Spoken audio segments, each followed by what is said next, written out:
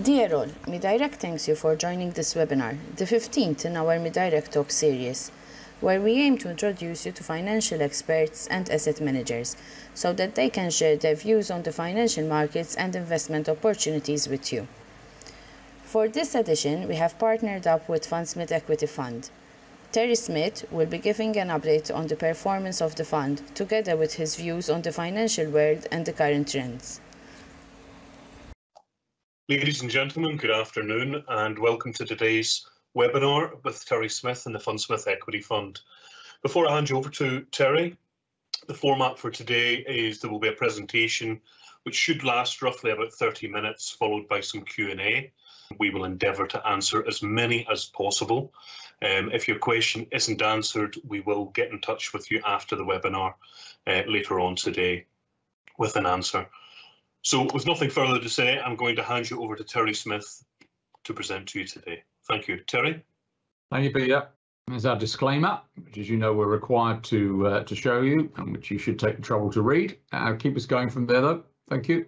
Performance, probably the single most important thing for most people to focus on. A difficult period, as we can see. The fund was down 17.8%. That's the T-class accumulation for the first half of this year, by far our worst performance, also our worst relative performance. You can see there the MSCI was off 11.3% during this period, so we actually underperformed the index by about 6.5%. Quite a margin, and obviously much worse than we've had historically. Bonds are off 7.1% during the same period, so just about everything except possibly energy stocks was down during this period. And whilst it's never welcome to have a period of underperformance, clearly, it's equally inevitable. We've never made any bones about the fact that we expect our strategy to underperform at some point, and we expect to lose money, and quite possibly both at the same time, as we've had here. For it, there's no strategy that performs in every reporting period and every market condition, and if there was, the influx of money into that forever outperforming strategy would quickly arbitrage away any possible opportunity. But anyway, we'll perhaps say a bit more about the background to all this and how we feel about it as I go along, or as your questions come in. What worked and what didn't. Let's just deal with what worked well first in terms of largest contributors. Probably the only two which I would single out for mention are Philip Morris, our best performer, tobacco stock. I wouldn't particularly attribute this to the defensive qualities of tobacco companies, which have historically always been one of their features. I would say it's more the fact that Philip Morris has become the undoubted leader in the heat not burn category of reduced risk products with their ICOS system, and also has tabled a bid for Swedish Match, which is the leader in nicotine pouches, so tobacco-less nicotine pouches. And I think there is a possibility that in doing so, they are correctly predicting and indeed creating the future of this industry, and that it will go into reduced harm products for smokers in terms of heat not burn, and nicotine products which have no tobacco at all for those who just want to use nicotine but don't want the risks of using tobacco. And so it's performed well, and I'm pleased it's performed well. I always think that in almost any endeavour in life, you can tell the right thing to do by what some people who are great negative indicators do. So any number of NGOs and government bodies are somewhat anti the development of reduced risk products by people like Philip Morris and Swedish Match, which almost certainly says it's the right way to go in terms of reducing harm to smokers, which I think is genuinely their aim now. Novo Nordisk, our second biggest best performer. Novo is the world leader in the treatment of diabetes. They've had great success with a drug called semaglutide, which is a form of treatment for diabetes, and that in itself has been a great success. But they've also lighted upon the fact that it has a very strong secondary use. They've now got basically licensed by the FDA and increasingly by other regulators the world's first effective weight loss drug, which has been rebranded Wegovy in terms of labelling for that use. A course of Wegovy leads to a loss of about 1/6 of body mass for users, and I think that's obviously a great leap forward for them. The other thing that is possible, though, and we won't know the outcome of this for some while yet, is in looking at the clinical data from the testing of the semaglutide, they've discovered that it looks like it's the first effective treatment to prevent deterioration caused by Alzheimer's, which obviously would be another tremendous breakthrough drug. So they've obviously done extremely well during this period. I won't dwell on the others, Brown-Forman, distiller of Jack Daniels, and other spirits, including tequila. PepsiCo, which reported yesterday, might come back to them when we discuss inflation, and Waters, the testing equipment company, which has done very well for us.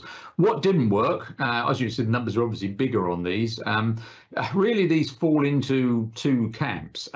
Those that have got fundamental issues, and I would single out PayPal and Meta, the old Facebook in that regard. Both of them have run headfirst into issues. In the case of PayPal, I think self-inflicted issues caused by a lack of attention to more engagement with users and a lack of attention to costs, and quite possibly having edged themselves away from being a disruptor in payments towards being maybe one of the disrupted, which is worrying. And Meta in terms of Facebook, where there's obviously a deafening amount of noise around the sort of the regulatory aspects of this business, combined with the fact that they've announced a very big investment to build the hardware, software and platform for the so-called metaverse, for an advanced artificial reality system for this. And both of those stocks, I think, are interesting insofar as not only have they obviously had a poor performance, but their rating has descended to the point where both of them are now included in the value subsector of the index. And whereas normally I might be sitting applauding that, I suppose to some degree I am, I'm equally worried about it, because I think buying things purely on their valuation is not what we're about. We need to remain satisfied that they're going to produce medium to long-term good fundamental performance. Most of the remainder of what we see on these detractors is really about valuation, IDEX and Microsoft in particular. Neither of them have had any fundamental problems in the business, far from it. In fact, it's really just the effect of long tail assets suffering disproportionately during a period of expected and actual rising interest rates. Intuit is a bit of a middling case. It's got quite a high rating, has suffered on that. It's also, we think, made at least one misstep in capital allocation. It bought MailChimp, the online marketing business, pretty much at the peak of valuations for tech, paid about $12 billion. And I suppose if you were being generous, which I don't feel at the moment, then you would probably say, well, that's just a problem of timing, which they've got wrong. But I'm not actually satisfied that it's a particularly good acquisition. But I guess time will tell for us in that regard. I hope by now you're familiar with the strategy, but as ever with these things, I think it's good to remind ourselves and sort of try and figure out whether we're sticking to what we said we're going to do. Only invest in good companies, try not to overpay, and then do nothing. Let's briefly take you through each of those. Number one, only invest in good companies. That's a look-through table, which we show you every year in our annual letter, in which we take the operating and financial characteristics on a few key metrics of our businesses in our portfolio, tell you how they weighted for the size of the holdings, how it would pan out as a look through from our units into those companies if we were holding them as a normal holding company rather than a mutual fund. And then we compare them with the major indices that we can get data on, the S&P and the FTSE.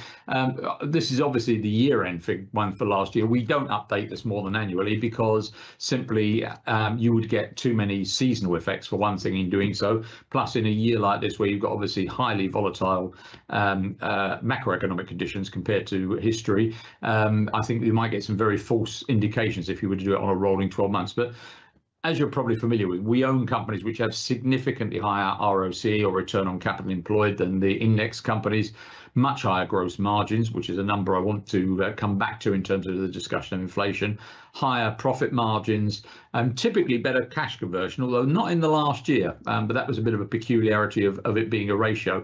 For the index companies, basically their stocks and collectibles fell, their receivables fell faster than their sales did, with the number of supply chain disruptions and stockouts, which I think is a very temporary effect, which will reverse.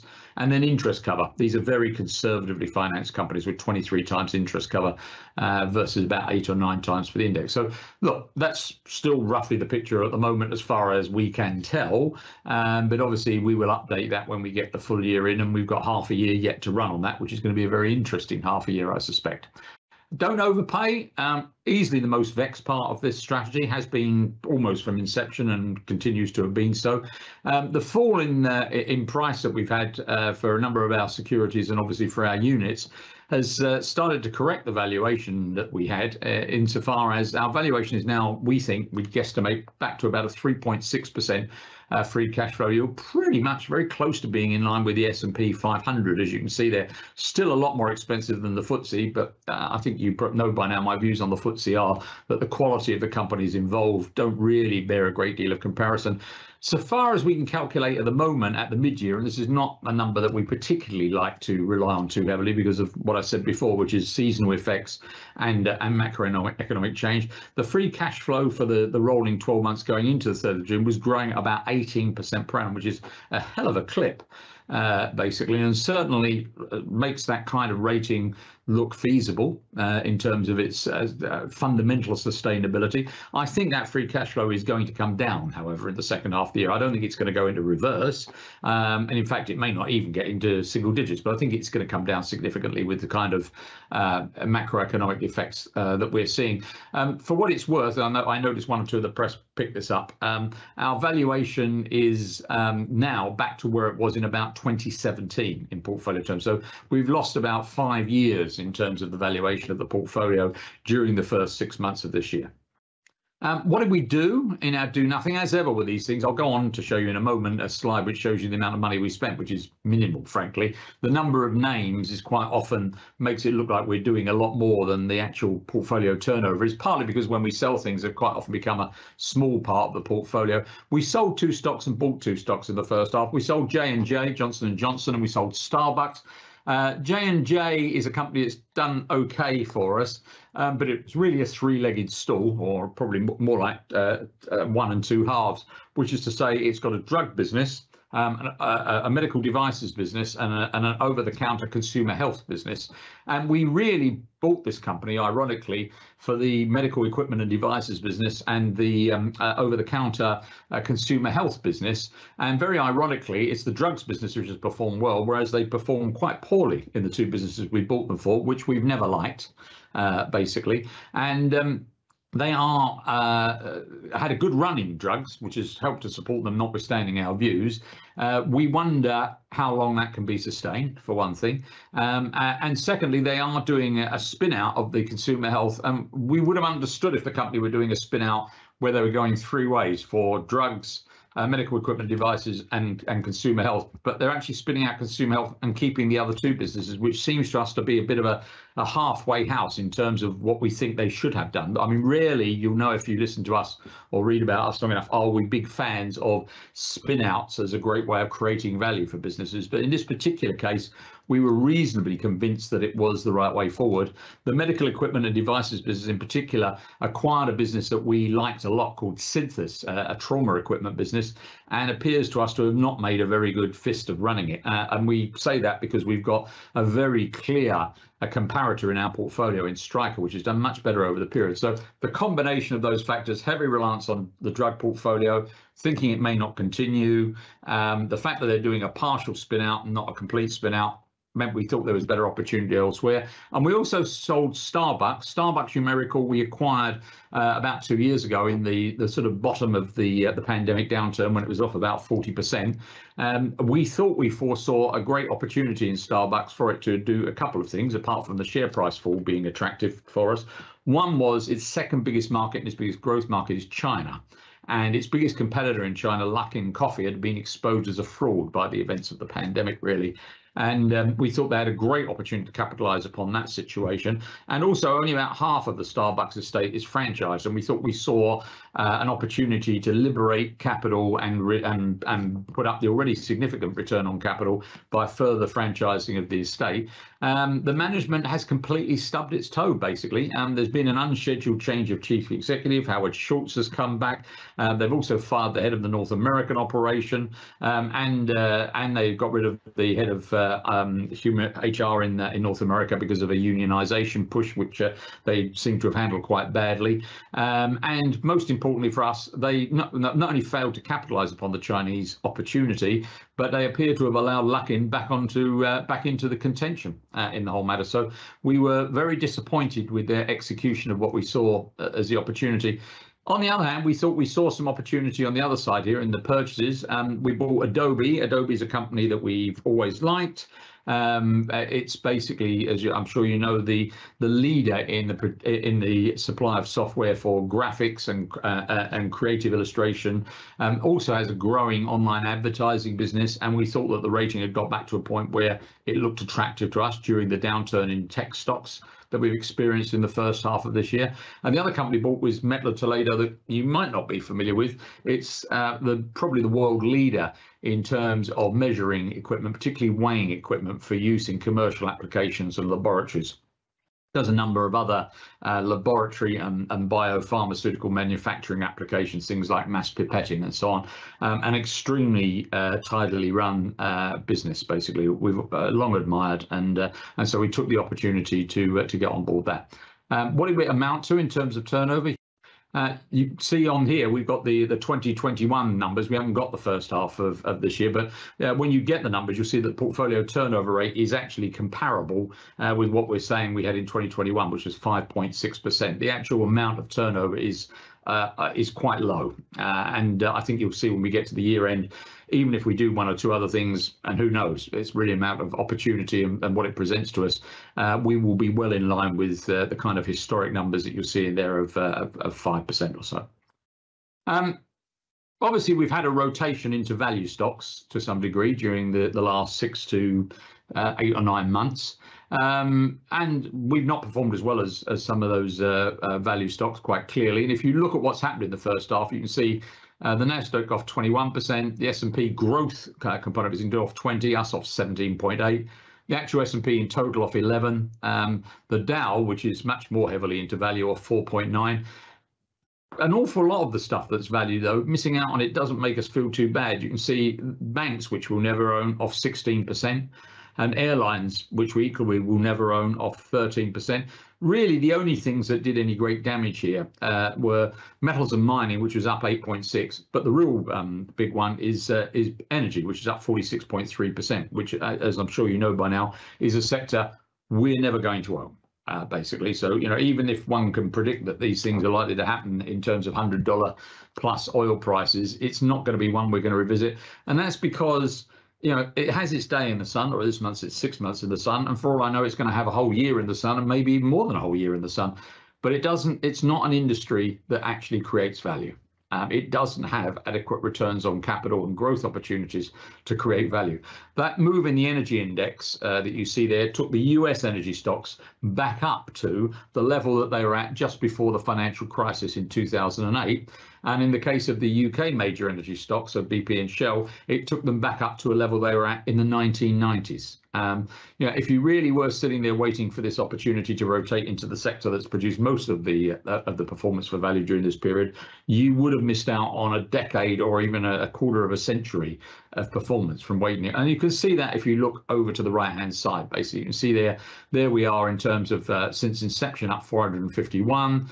You can see the S&P 429%, and then you can see where we are with the remainder of these. The energy index up 134%. It's not a long-term strategy to play these things. If you've got the ability to do it in terms of your ability to predict, your stomach for owning these things, and you're sufficiently fleet of foot in terms of liquidity to grasp them, good for you. But we're not even going to try for all of those reasons. Is tech highly rated? The other thing that we've heard an awful lot about is the derating of tech during this period. Well, if you have a look at the rating of tech at the moment, if you have a look at the free cash flow yield, which is the metric that we turn to, which we think is the best acid test of valuation, least easily manipulated, and the one that in the long term really does correlate best with movements in stock prices, you'll see that the 78 tech stocks which are in the S&P 500 index, the median free cash flow yield is 4.3%, and the average is actually 5%. If you look at the 35 consumer staple stocks in the same index, their median is 4% and their average is 4.9%. Hey, tech on average is cheaper than consumer staples now. I mean, perhaps not surprisingly, because consumer staples obviously have more defensive qualities, you might speculate, than tech stocks, although I would wonder about that in terms of the sort of technology that we focus upon being defensive. But whichever it is, the fact of the matter is tech, in terms of the tech that's in the S&P 500, which is what we own essentially, it is can be no longer categorized as relatively expensive. Here's a quick list of some of our tech stocks. As you can see from what I was saying, there's the S&P at 18.5 times PE. You can see that Meta and PayPal are sub the index, which is why they're now in the value subsector. Then you can see the rest of our tech stocks there. Alphabet on 19, 20 times, Adobe on 27, Microsoft on 27, Visa on 27, etc. I mean, the only ones where it starts to look really kind of interesting versus the Nasdaq are Amadeus, where obviously we are in potentially at least a recovery play, where I don't think we've seen the whole of the recovery in air travel yet. Not likely to, with things like capacity constraints at UK airports and lockdowns in China. But I think that's probably not a genuine long-term rating. And Amazon, which is clearly an outlier in terms of the massive spend that they've gone through recently, which has depressed earnings. But if you look back at the remainder, they're all sub the Nasdaq, and a number of them gravitate towards the S&P 500. So we don't own very much very expensive stuff, and I would have said most of what I can see there, if not all of what I can see there, such as Adobe, Microsoft, Visa, ADP, are really pretty much justified by the fundamental growth I can see in top line sales and bottom line free cash flows. The impact of inflation. We've got inflation. I'm sure some or all of you would have seen before you came on the webinar that the US CPI has just come out at 9.1%. Cue panic and so on. Here's an illustration of what we think is defensive about our portfolio and the sort of thing that we seek to avoid. Target, the US retailer, recently had its quarterly figures for Q1 2022 in its fiscal year, and you can see at the top there, sales grew by 4%, not bad actually. Gross margins slipped by 4.3% or 430 bips. Combination of things in terms of supply chain costs, increased costs in their warehousing operations, sale of fewer discretionary high margin items, the usual kind of raft of things that you might think would affect a retailer in inflation. The operating margin dropped by an extremely similar 450 basis points, so almost at the same number. And the net result was operating profits down by 43% and the stock down by 25%.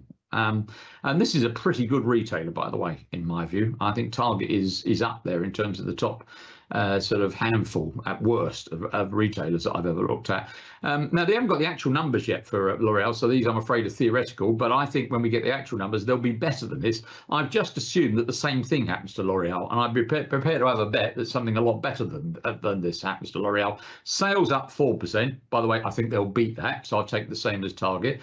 Gross margins down by 430 bips. I don't think there's any chance that the gross margin will go down by 430 bips. Operating margin down by 450 bips. Even if the gross margin did go down by 430 bips, I don't think the operating margin would go down by 450 bips because they've got such a large gap in between on which to operate on their cost base that I don't think that's too likely. But anyway, just assuming they don't manage to achieve anything better than the Target performance in terms of changes, the operating profit only falls 21%, about half the target level, for a very simple reason. You know, the gross margin is a lot higher. They're making things for 26 and selling them for 100. Our friends at Target are buying things in for 70 and selling them for 100. It's a much better position to be in. And if you look at the look-through table that we did there and just average it and take the same calculation, sales from 100 to 104, 4%. Gross margin, you can see, down by 430 bips to 59.7%. Operating margin, 450 bips. Total fall, 14%. We've got some pretty high margin businesses in there. Not only our cosmetics businesses, but also our software businesses are very high margin businesses. And this is the first line of defense in terms of inflation. I mean, I've been through inflationary periods earlier in my career, and I know what they feel and look like. You know, you might not be very happy if you've got 14% profit fall. I'm not, but you'd be an awful lot happier than 43%, that's for sure. And you know, we are in a situation. We had the first numbers out of the earnings season yesterday for PepsiCo, which is one of our holdings. Sales are up 13%, and 12% of that was from price. Now, I'm not very happy about that because I like people to sell more of something. You know, there's an old sort of calculation or line which goes, you know, if you own a Pepsi share for $1 and it goes to $1.15, and at the same time a can of Pepsi goes from $1 to $1.15, you might feel richer, but you're not any richer because you haven't made any real money with which to pay for the can of Pepsi. And so, you know, that's kind of not good, but it's better than the alternative. I mean, in circumstances such as we now face, somebody who can put up their prices by 12% and still generate 1% volume growth is quite a defensive stock in relative terms in relation to the remainder of the world. TINA, an acronym that you may or may not come across, and I've sort of touched upon it there. We're in an inflationary period. I've got no great crystal ball into how long or how bad it will be. I mean, I'm not optimistic, but then I really am optimistic, actually, as my colleagues will tell you. But I think there's a chance that given that it appears to have been born not by excessive demand, but by supply chain disruption and incorrect monetary policy, that it could disappear as rapidly as it appeared. In fact, one of the great theories of life is that monetary policy is always either too lax or too tight, and it definitely was too lax. And of course, what we may find in a relatively short space of time, if the supply chain begins to correct and demand does drop as a result of rising interest rates, is it's then become too tight. But what I do know is this: in periods such as this, whilst owning something like Pepsi, which we do, isn't great because 1% volume growth isn't terrific. It's actually better than owning most other things. You're owning bonds in this period is not great. Fairly obviously, owning cash is even worse. I mean, last time I had a look, I could go and buy a short-term bond on a yield of about 2.2 to 2.4% in the US to park my money in. With inflation running at 9%, that's not a great trade. Basically. So as much as this may be a very painful period, it may be that we're in the best alternative there is out there. I think that's it, isn't it, Hugo? I think that's the end of the slides. Yeah, it is. Over to you, if I may. Okay, thank you very much, Terry. That was very interesting. We do have a number of questions. We have quite a few on PayPal and Meta, surprise, surprise. Yeah. And we actually have completely opposite questions. So I'm going to ask you one question, but it's two different answers. You're going to do the answers as well, Peter. You do the answers too. So one half of the question is, given the valuation decline, should you be adding more? And the other side of the question is, if the fundamentals are so bad, have you considered selling? Yeah. Okay. With regard to the valuation decline and adding more, I am disinclined to add more at the moment in either of them. By the way, I don't think I said the fundamentals are bad. What I said was, I think in the case of PayPal, I think there have been some management missteps that the management have shown themselves to be not able to grasp increased engagement with the increased number of users that they got from the pandemic, and that they've actually been too focused on this thing about getting more up the funnel to get more input in terms of bidding, potentially bidding for Pinterest and things like that, and that's unnerved people, and their cost control's not been great. So there's a number of ding. And the fundamentals are terrible by any means. I think this company is probably going to finish the year growing at 15% at least, maybe a bit more. So I'm not sure that the fundamentals are that bad, with quite an adequate return on capital. So I'm not sure it's that bad. But, I'm not inclined to add to it when the management have, in my view, made some mistakes. And by the way, I don't think it's the end of the world if management make mistakes. I make plenty of them, and so on. The main thing about making mistakes is, what did you learn? And what are you going to do differently because you made a mistake? And what I would say in answer on the PayPal one is, we have a heavy level of engagement at the moment to try and satisfy ourselves whether or not the okay fundamentals are combined with a management which has learned something, and therefore it might be worthwhile buying more, but not until we've actually become satisfied about that, I must say. Now, with regard to Meta, I'm not sure what the fundamentals are. I think the main problems of Meta are not born of fundamentals.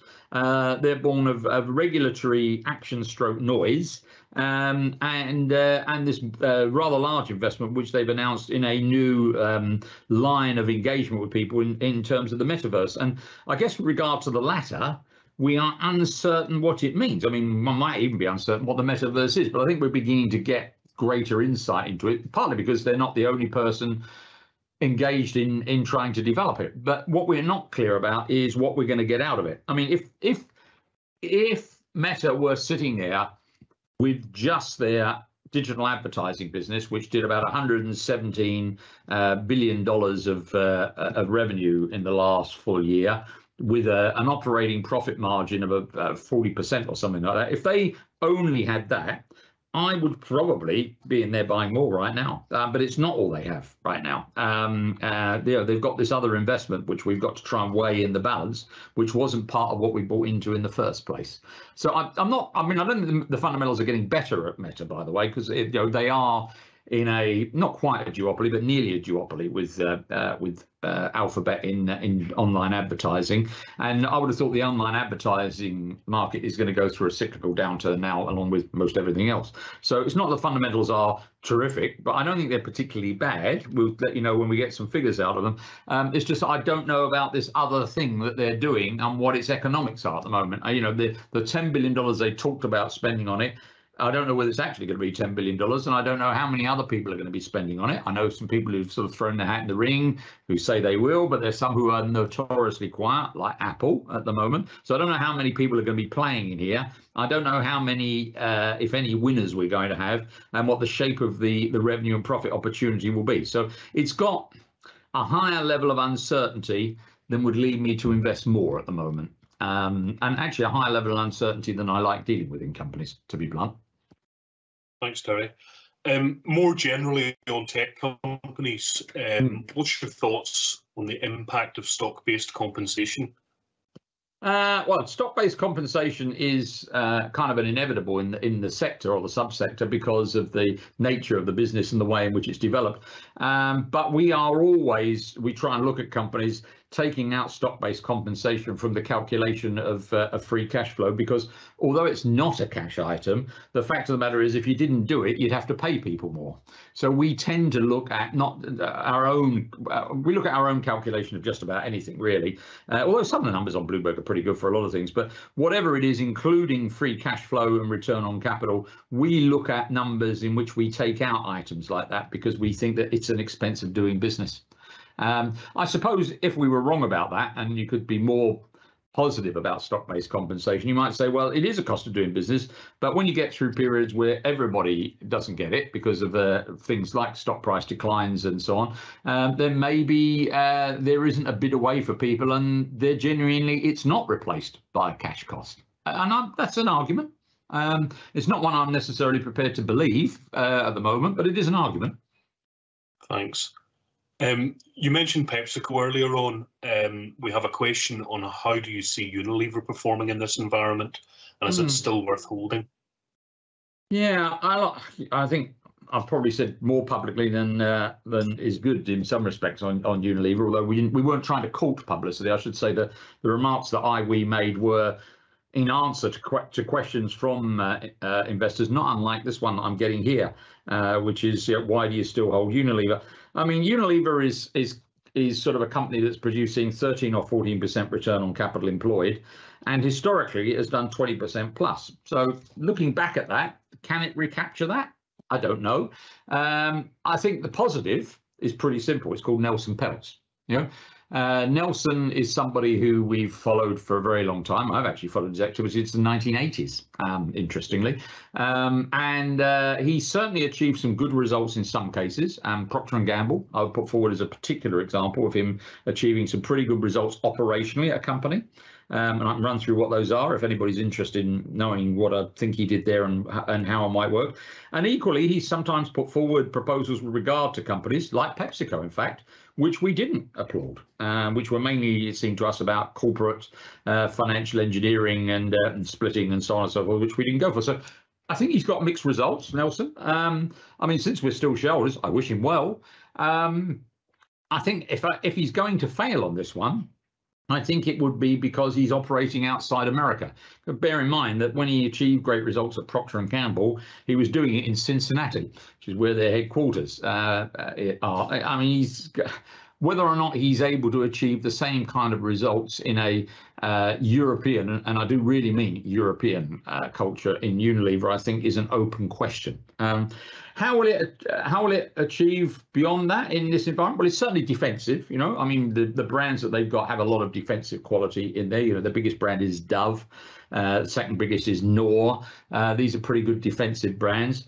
But I'm not sure whether the management is sufficiently how can I put it, hard-nosed at the moment to achieve the kind of action that you're going to need to keep ahead of what we've got in inflation at the moment. The sort of thing that I described for PepsiCo just now. This is it's going to require a hell of a focus on costs and pricing to keep ahead of this. So look, I'm neutral on it, as you probably guessed from that. I'm sounding like the man that the guy who said they wanted to hire a one-armed economist because it's on the one hand, on the other hand, and I'm kind of neutral. I'm not got a very strong feeling on whether we should hold it or not at this point.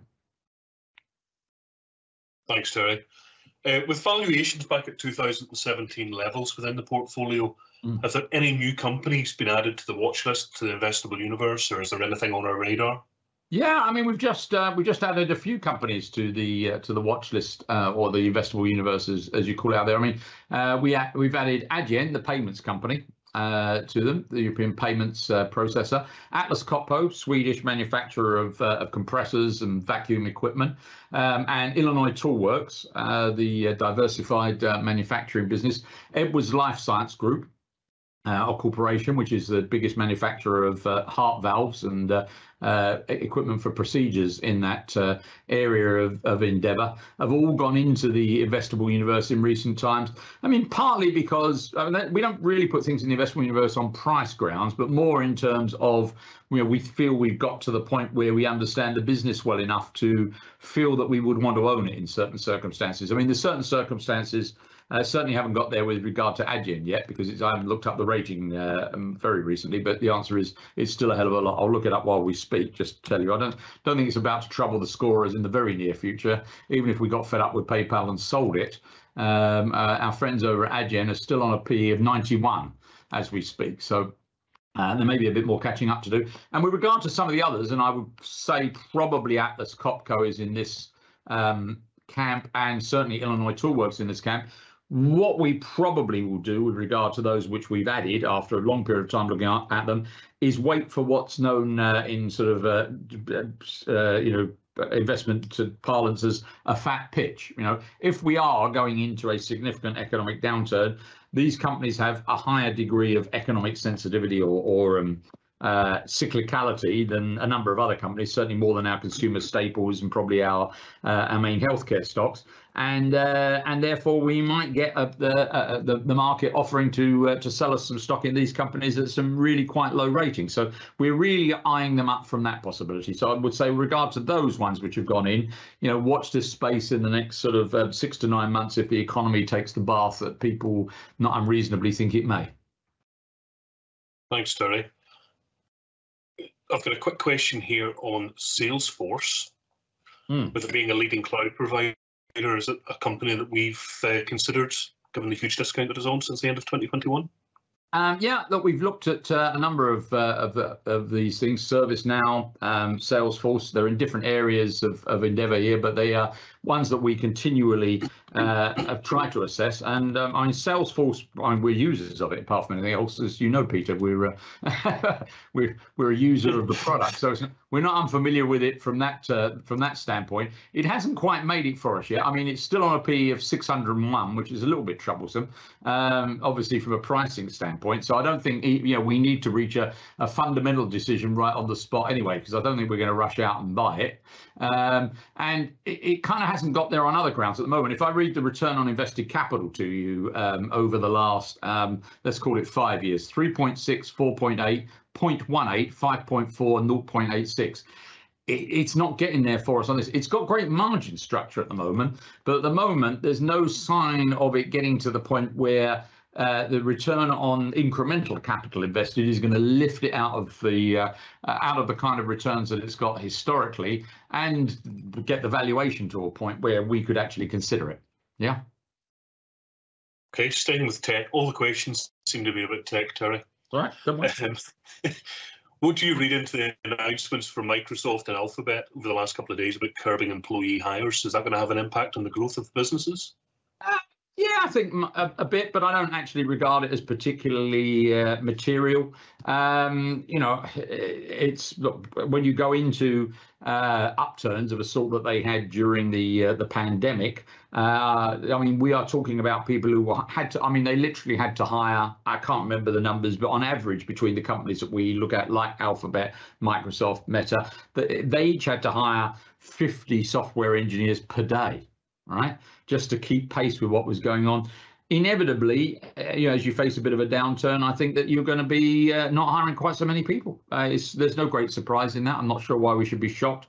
And certainly the numbers that we are seeing don't look that bad. Of course, they might be the tip of an iceberg. There might be a lot more to come out there. Also, and I think this is more clear at some of these organizations than it is at others, when you go through a period such as they had during the pandemic, when you probably get 10 years of transformation in 10 weeks or 10 months or something like that, some of your hiring can be a little bit indiscriminate. So I think there's an awful lot of weeding out going on amongst those organizations as well during this period. So look, as you know, Peter, I think people have said to me from time to time, "Oh, you invest in non-cyclical companies," and I've always said, "Well, I've been in work for 40, trying to remember how many years, 48 years, I think it is this year, believe it or not, and I don't think I've ever found a non-cyclical company." We're talking about the degree of cyclicality. Do companies still have an adequate return on capital, cash generation, and profitability at the bottom of the cycle? That's really what we're talking about, and I think it would be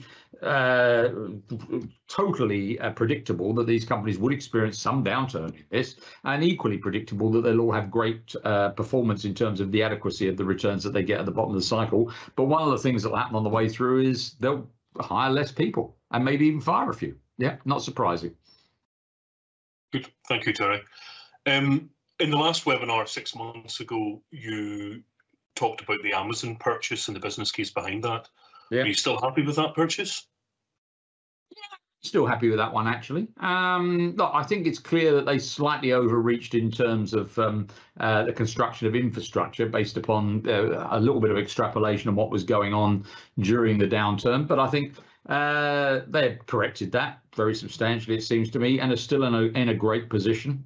And that they can and will produce very good returns in due course out of the retail business once that spend is no longer ongoing, and in any event are still producing fantastic returns out of the Amazon Web Services business and out of the advertising business that they've got. I mean, there's no shortage of research out there, which I don't particularly worry myself about thinking about too much, which basically estimates that the Amazon Web Services business accounts for the whole of the valuation on this one. So, with that in mind, I think, and knowing that they can produce Walmart type returns out of the retail business when they stop spending, but on a bigger business, I'm pretty okay with it. I mean, today the big focus is on the US CPI being up 9.1%, but I think you'll find that sort of average hourly earnings were down 4.4%. So I don't know what people think is going on out there, but I think you'll find that there might be, I'm going to have a wild guess here, 4.4% less spent on Prime Day than there was before you saw that statistic, basically, because this is a pretty simple world, really. If people aren't earning it, then they're not running down savings. Where's it going to come from? And I think a bit of the boost historically, obviously, did come from running down savings. The savings ratio got up to an enormous level in the 30% during the pandemic when people couldn't go out, couldn't go to a restaurant, couldn't go to a cinema, and couldn't go on vacation, and came out of that pretty. That plus government furlough payments gave them some pretty interesting spending power. I think that's been largely exhausted now. So I think we will now see things move more in trend with the average earnings, and the average earnings are not going up at the moment. Thanks, Terry. Changing subjects slightly onto Philip Morris International this time. What do you make of the situation with Dual in the US, and could that have a long-term positive for Philip Morris? Yeah, I mean, the Dual situation is that they have a situation where they have a current agreement for distribution of the IQOS devices into North America by Altria, and obviously if they buy Swedish Match, which it looks likely that they will do at the very least, then they have two possibilities in terms of this: the Altria agreement and the and the Swedish match one. Of course, they would have to find a way to abrogate the Altria agreement, although currently, debatably, the agreement is in breach of its performance conditions in any event.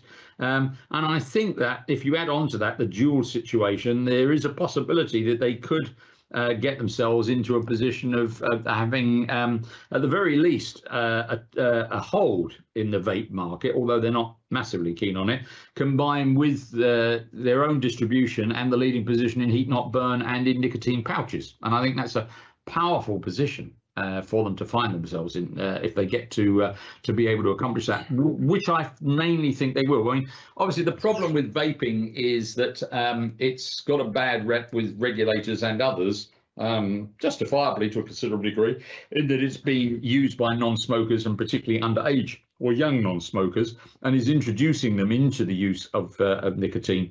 And obviously, that's not where Philip Morris has put its main pitch. Their main pitch is enabling existing smokers to transition into using a much less harmful product in the heat not burn product. I mean, the other thing I didn't mention about Swedish Match, assuming they pull it off, is it's the one smokeless product you can use in certain circumstances.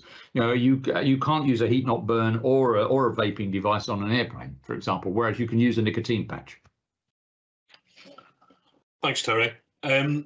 Are you concerned of the economic sensitivity of Visa and MasterCard, or do they think they have enough pricing power and opportunities to ride out any downturn in consumer spending? Yeah, look, I think they can. I mean, we're talking about companies with, never mind their gross margins, we're talking about companies with over 60% operating margins.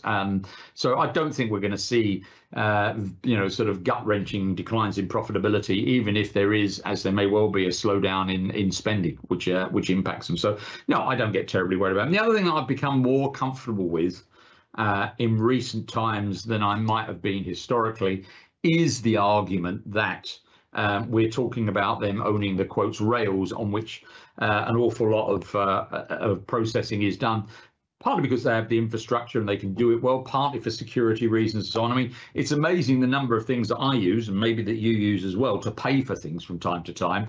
And when you actually get to the point of looking at what it really does, it directs something to your Visa card. It's like, this is a pretty good system for doing things. Plus, an awful lot of what they're selling now is actually data solutions for other people who are trying to do payment services within countries and so on. So yeah, I'm pretty relaxed about them. We don't own any MasterCard, as you probably know, but we do own Visa. Yeah. Thanks, Terry. We've always stated that we wouldn't own energy stocks. Does that also apply to sustainable energy? Yeah, it does, because the reason we don't own energy stocks, other than in our sustainable fund, isn't one of concern about the environmental impact. It's the returns, basically, and I've yet to see these companies produce an adequate return. And I'm particularly interested in people who can produce adequate returns without government subsidy, since that can be changeable. Shall we see? So, the problem isn't whether it's sustainable or not sustainable, at least with regard to the main fund. The problem is whether or not it's got great returns. I mean, people come to us with all kinds of propositions. The latest one I saw, which was a very interesting read, I might add, was a hydrogen fuel cell drivetrain for vehicles, which I've got to say I am reasonably convinced is a much better solution in terms of transport than battery-powered electric vehicles for a variety of reasons, not least that you carry your power generation source with you, so range problems are obviated. The downside of it is that there's no infrastructure at the moment in most places for the provision of hydrogen in gas stations, whereas battery-powered vehicles obviously can rely upon the existing grid and plug in somewhere to charge. But my problem in investing in it isn't whether or not I like the concept, or whether or not I think it's better than the one that Toyota has already got, or whether it's better than BYD or Tesla or anybody else or Rivian. It's actually whether or not it'll ever make any money. That's or an adequate amount for us. That's where my concerns about this are. Thanks. We have a recurring theme question here, Terry, from webinars gone by. Yeah. With a very big bookshelf, anything interesting to read this summer? I'm actually, the book I'm reading at the moment is not in the bookshelf. It's this book, which I'll hold up to the camera so you can see what it is. That's where I am at the moment. Reinhardt and Rogoff's book, this time it's different, which looks at financial crises and in particular sovereign debt crises. And it's looks at the history of that and the statistics on that. Very good read, actually. Not an easy read, but a very good read. So that's what I'm ploughing through at the moment. When I finish that, and as you can see, I'm about a third of the way through. If you look at my bookmark, then I might move on to something a little lighter for the remainder of the summer, I think. Thanks for that. Quick question about Novo's Wegovy. And how serious a threat is Eli Lilly's weight loss drug, which I'm not going to pronounce. Yeah, don't bother trying. I agree. Most of these things are impossible to pronounce. I don't think it's a threat at all. If you look at the first of all, if you look at the clinical trials, it's definitely effective. If you had to say where you think that it might be problematic, it's got higher side effects a bit in terms of nausea than Wegovy. But for what it's worth, if you said to me, Terry, never mind that, I want you to tell me whether you think this is going to get through and become, yeah, I think it's going to get through and become a commercial success. But the idea that a single company would have a monopoly of world weight loss drugs is preposterous. I think actually what the Eli Lilly drug will end up being is a market expander. No pun intended, as opposed to a waistline expander is. And I think there's bound to be more than one, just as there are in in human insulins and semaglutides. There's not a monopoly. There never will be a monopoly in these things. I think it's people see these things always as a threat. I actually see them as well, then people will be able to prescribe one or other, won't they? And it will probably be prescribed depending upon your the patient's degree of reaction to the potential side effects in the drug. Yeah, I mean, look, the science behind this is complex, but the practicalities of it are much less complex, which is to say, unsurprisingly, you might not be shocked that something that induces weight loss, one of its potential side effects is nausea. Yeah. Excellent. So crystal ball time. Do you think we've reached the bottom of the market yet? No, I don't think we have. No, it doesn't feel to me like we've had capitulation or whatever we want to call it yet. I don't like the crystal ball very much because I don't think mine's very good. But I have seen something like this before, but even then, it only rhymes. It's not the same. I would go with. I think that this piece of inflation has come almost like a bolt from the blue. It's very quick and very, very sharp. We've gone almost from a standing start to 10% inflation, kaboom, right? And I think Lord King's, as he is, quote that I put in my semi-annual letter is rather a good one, that this was born of a misstep in monetary policy, which is to say, monetary policy was, we had further quantitative easing in the pandemic, and the problems of the pandemic had nothing to do with excess. The inflation isn't born of excess demand. Normally, it's born of excess demand in an economy. Economy gets overheated gradually. People get bid up for wages. People use the money they get from that to go and buy more houses, and gradually, what we get is excess demand and increased prices. And this wasn't born of that. It wasn't born of that. It was born of supply chain difficulties, including the supply of labour, supply chain for goods and for labour, everything from commodities to semiconductors and so on. And so the policy response was almost certainly the wrong one in terms of further laxity. And I think we may well find that as the supply chain corrects and demand begins to fall, the two overshoot in opposite directions, and we find we've gone from a too lax monetary policy to a too tight one. And therefore, we'll have to reverse all engines, but by then there'll be damage done in terms of the economy. So I think we're still some way off from seeing all of that, and the market itself doesn't reek of capitulation. So no, I don't think we have reached the bottom. But in terms of what we own, the picture I'm painting for you there is, I suppose, if you say, well, what will that look like? Well, short-term rates will continue going up. Yeah.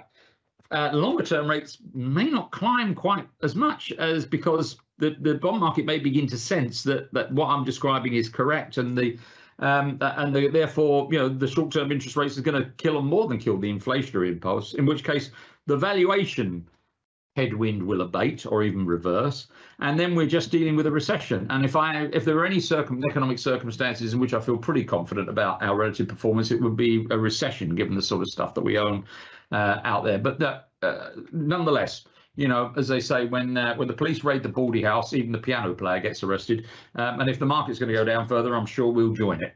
Basically, I don't think we're going to be immune. Thanks, Terry. You've mentioned a couple of the holdings in the portfolio, such as PayPal and Unilever, that don't excite you. What's in there that does excite you? What does excite me? Yeah. So, look, I mean, some of the companies that I mentioned earlier to you, I think excite me in terms of ones that are in our IU. I think we may get better opportunities to buy them, but I think Atlas Copco and Illinois Tool are both very good, somewhat more cyclical industrial businesses than the generality of our portfolio, but they're very good. Edwards Life Sciences excites me out there, you know, and there are some other opportunities I think within the IU that I think are exciting.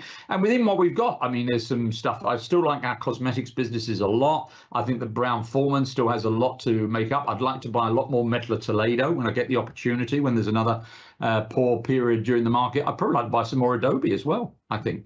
So, you know, I've got 2 or 3 things within the portfolio that excite me and 2 or 3 things outside the portfolio that excite me as well. And part of what I guess we will be doing, which is what we always do, but we may see more opportunity for it in the next few months, is waiting to see how things relatively move. How do things like PayPal, Meta, and Unilever move against Atlas Copco, Metal Toledo, Adobe, Edwards Life Science, and so on, to see where an opportunity arises, because that's part of it. Part of it is a price gap opens up one way or another. Thanks, Terry. Just when you mentioned Adobe there, someone threw a question, why do you like Adobe? So I thought I'd ask that. Yeah, I mean, it's sure. I mean, it's the undoubted leader in what it does in terms of software. There's no doubt about that. It's, you know, I wouldn't have thought there's any of us that don't daily use Adobe product. Basically, so it's definitely that. I think that there's a very long, I don't like this phrase, runway ahead of all that. The number of things that we currently see represented to us pretty much in hard copy that will end up being represented to us in terms of computer graphics, and that will therefore be, you know, real time and changeable, I think will grow as time goes by. I mean, just think about the simplest level. You know, how many, when I drive along the road, how many road signs do I see which are in pressed metal versus the ones that flash at me and tell me which part of the M25 is closed and whether or not I'm speeding, and various things like that. I think I know where the trend lies there. Yeah. I'm fairly sure I know where the trend lies. And so I think, and not just in that, but in a lot of things, I think it's got a leading position, a very big runway, probably a somewhat unrecognized business in the digital advertising business. Whereas I say, you know, people generally think of a duopoly between Alphabet and Meta, and they're not wrong, but they're not entirely right either. I mean, there's some other punchy players out there at a somewhat smaller level at the moment, like Amazon and Adobe, which I think have got good businesses. And if you just look through the operating metrics, I'm looking at 2021 metrics here. Gross margin 88%, operating margin 37%. Return on invested capital 27%. I mean, this is clearly a pretty good business, and I'm looking at 2021, but frankly, I could go back some years and, you know, go back to 2018 and read you some pretty similar numbers off this chart, right? This is clearly a very good business, basically. Thanks, Terry. Time for one last question, and we're being asked if you can comment at all on the Section 166 order from the FCA. Well, of course, the literal and easy reply to that is no. You know, our relationship with our regulator are and should be confidential, and therefore I can't even confirm that any such thing exists. But you'll have seen press on it probably, which otherwise there wouldn't be a question on it, would there? So I will say this: if such a thing existed, and please note the most important word that I've just said is if, then it might not be that shocking that it exists. And the reason I say that is we operate the biggest retail fund in the UK now. There's clearly been a big problematic incident in regard to retail funds in the UK in l'affaire Woodford, in which, by the way, we still await the outcome in terms of a report on the whole matter, which I suspect is not going to make for pleasant reading. And so if you put those two things together, it's hardly surprising if our regulator would probably like to know a bit more about us. and perhaps historically they might have done. And the Section 166 process is an interesting process for regulators to accomplish that for a couple of reasons. One is it enables them to appoint somebody outside, a so-called skilled person from one of the major accounting or consultancy firms to do the work, so that they don't have calls on their regular manpower to do it. And secondly, and this is quite important, we would foot the bill. So in many respects, I think from the standpoint, if I were running asset management regulation at the FCA, I would really rather query why we didn't just do this all the time as a means of doing it. And obviously, as I said, I'm not in a position to confirm or deny that any such thing ever occurred. But there's been some press this week about speculation that the process may have ended. If that were right, then it would be interesting, because obviously nothing has happened subsequent to that in terms of any kind of action. So, that's the most important word I've said. I can't comment an if. Okay. Thank you, Terry. Thank you very much. We will draw to a close at that point, just conscious of time. Thank you very much for your time today, Terry. Very informative. And thank you, everybody, for attending. To all the team at Fundsmith, thank you for this very interesting presentation. Our team of advisors at MeDirect are always available if you have any further questions. Further information on the fund discussed can also be found on our website www.medirect.com.mt.